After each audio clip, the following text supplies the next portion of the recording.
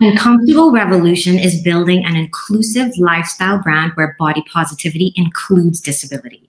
Because disabled people are some of the most marginalized, 50% less likely to have a job, and almost 50% of people killed by US police have a disability. Adam Trammell was tased to death during a mental health crisis. Deaf people get shot because they can't hear hands up. It's good we're talking about policing when it comes to race, but a variable hardly mentioned is disability. And Adam's story could be my story. I too live with mental illness. So we decided to spark some conversation. We run an online magazine and shop focused on disability. Media representation is required for equity because we can't begin to talk about rights until people see us as human.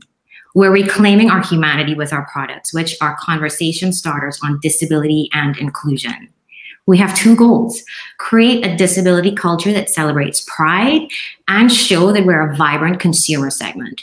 There are 1 billion disabled people in the world with $8 trillion in discretionary spending, yet hardly anyone makes products for us. So our primary business has been B2C, targeting disabled people and their allies in the US. All our corporate customers are converted retailers, so our focus is to grow this business line and target DEI professionals. There's increasing demand for custom printed t-shirts from both retailers and corporate buyers, expected to grow to a $7.5 billion market by 2028, with North America at 20% market share. Where we outpace our competitors is our combo of high aesthetic messaging that taps into the zeitgeist and mission. Our customers less concerned about the shirt than what's printed on it and who printed it.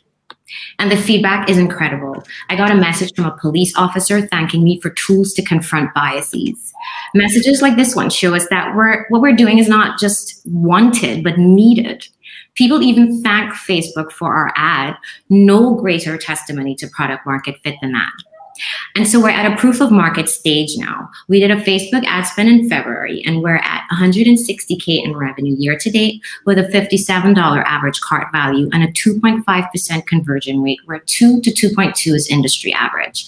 We're also stocked at a campus bookshop and a black hair salon, and we're talking to 2 disability-friendly cafes and Starbucks. I'm an MIT alum, and my co-founder and I have a combined 20 years design, marketing, and management experience. Dr. Wendy Ross, former CNN hero, is our champion, and Chid Liberty, who founded Africa's first fair trade apparel manufacturer, is an advisor. Our ask is $150,000. We'll use the money to move from print on demand to a fulfillment partner so we can increase our margins and control quality, which affects repeat customer rate. We'll also expand our customer acquisition strategy and make a part-time e-commerce hire, and we'll contact a customer service partner.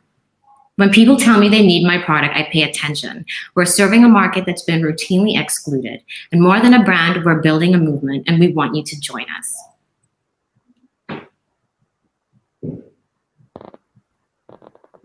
So impactful, Corinne. Congratulations. This is really important and necessary. And, I think we can all thank you for the trailblazing work that you're doing. My question is about focus. It's a theme that's come up today. But I can see like so many possibilities with this, this really, like mission critical line that you have.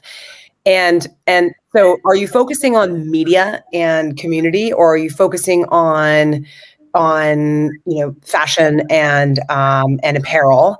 Are you focusing on B2B? Are you focusing on B2C? Like this is a giant vision that you have. Can you crystallize for us a little bit more how you're going to bring it to market and what your sequence really is? Yeah, absolutely. We see ourselves as a lifestyle brand first, and embedded in that is community. We've been running a magazine for 3 years, so we really tried to embed ourselves in our community and listen to the important conversations. But our focus really is our e-commerce store. Like I said, it's really important for us to show that disability is a consumer market. So our focus is we have seen success with D2C, and because all of our corporate customers really were just converted retailers that we hadn't pursued aggressively, this is something we want to focus on for the next year, growing that B2B side. But that really is where our focus is right now. Great. Great. I am obsessed. I love your product. I think you really managed to, you said you hit into the zeitgeist, but you did it with really cool apparel, like that bag, you know, if you can be anything, be inclusive. I think you're really sitting on something here. So I want to just focus on distribution. Really, my question is, how can I be helpful to you? But I'll ask, like, what is your method? Is it an affordable model to scale just through Facebook advertising? Do you need to be in an Amazon store? Do you need to be in Target stores? Like, what's your vision? If just focusing on apparel distribution and apparel sales, what to you is the path of least resistance to get you where you want to be? Yeah, absolutely. So our first thing is to get out of print on demand because the margins are high. So we really are looking for a fulfillment partner. Right now, we actually want our focus to be D2C online. In terms of scalability, we actually want to take the model more to also a a creator-led community as well. That's, you know, further down the line. But in terms of distribution, I think in terms of scaling, we definitely want to be in brick and mortar shops. We want to be physically where our consumer is. At the same time, we also know that the disability customer is largely online. They follow a lot of influencers and it's very community driven and community led. So we also want to make sure we're reaching our customer and controlling our customer. I'm dead serious. I think you should go to Urban Outfitters right now and see if they're supposed to pre-order. I think you need to think big, and I think you need to start thinking about retail chains who understand that statements and apparel mix. And I would start saying, is it really e-commerce, or is, you know, distribution is marketing? Should this be in certain, you know, retail stores that are dying to be relevant? Yep. Absolutely.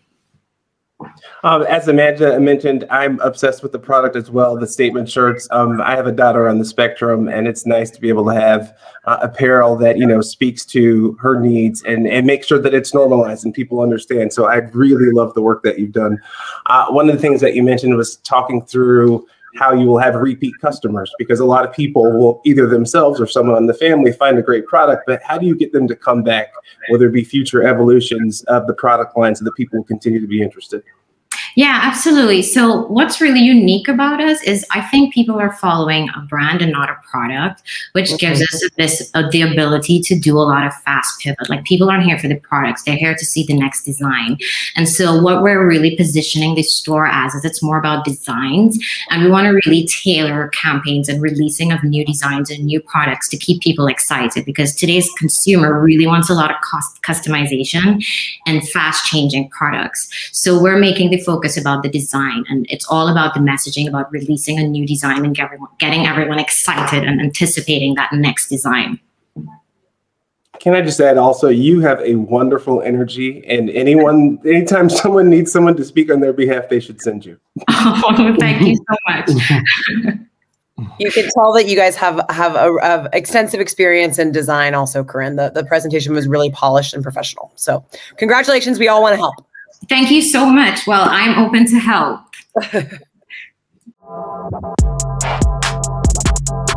To vote, visit Razorfy.co and select today's event. Enter your donation for the pitches you loved and click the donate button to proceed to checkout. Review and confirm your donation once more by tapping donate. And finally, key in your payment info to cast your vote. Voting will be open for 7 days. And remember, there's a $5 minimum for your vote to count. Your donation keeps a Black or brown women in business. You are changing the world with Black Girl Ventures.